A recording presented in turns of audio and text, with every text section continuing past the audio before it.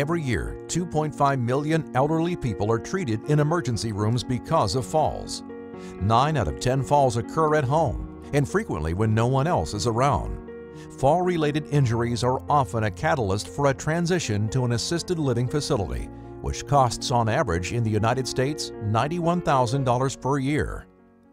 A new device developed at MIT can help.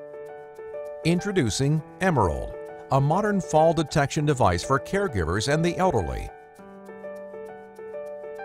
Unlike traditional fall pendants, there's no need for the individual to wear any sensor or modify their behavior in any way.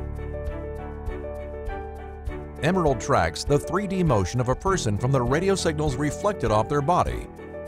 Emerald works even if the person is in a different room than the device. Emerald sits in the background and alerts you by text, phone, or email if it detects a fall in your parent's home. Emerald is intelligent and can display changes in mobility over time to help predict and prevent falls and identify when quality of life is changing. Emerald, modern fall detection for caregivers.